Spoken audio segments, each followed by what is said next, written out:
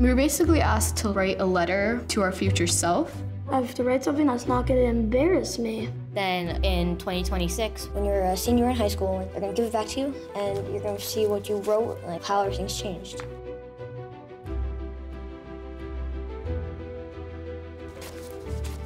Should I open it? I've been looking forward to this for literally 6 years. Okay, here goes. Dear Aiden. Dear Armand in the future, remember me from 6th grade? It's you. Did you actually look good and hot in 7th grade? Because that's my goal. She's really intense. Dear future me. Dear future me. Dear future me. You won't believe what's going on right now. This 2020 so far has been a mess. I've been in COVID quarantine since March 12th, and it's challenging. It's like watching a kid grow up in like 1 second. I think I'm writing this letter to someone who's older and wiser, but still me.